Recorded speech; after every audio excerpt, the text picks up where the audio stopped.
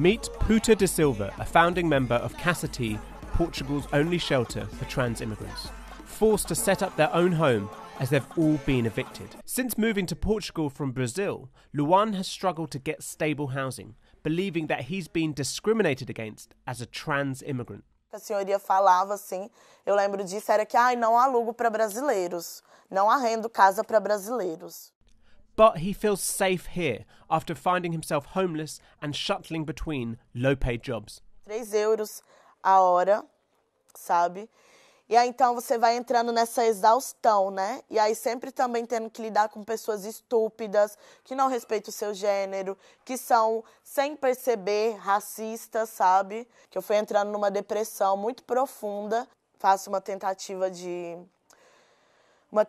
suicídio, que aí é nesse momento, né, que eu mais precisei, que eu fui acolhida, assim, por essas outras pessoas trans. Dipsy isn't trans, but when he came out to his mum, she struggled to accept his sexuality, and he found himself homeless. And Casa T welcomed him in. We know the same things, we share the same experiences, and it's about brotherhood and sisterhood. I cannot ever separate my race or my sexuality from the things that happen to me, because it's all connected. I mean, being black and gay in Portugal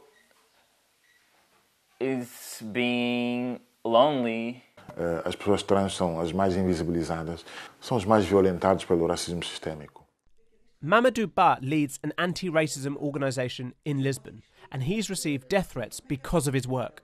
Eu recebi todo tipo de ameaças com bala, ameaças com cartas para mandar embora, ameaças de matarem a minha família. Mas evidentemente que essas ameaças para mim são uma prova de que a minha luta é justa e é mais que necessária.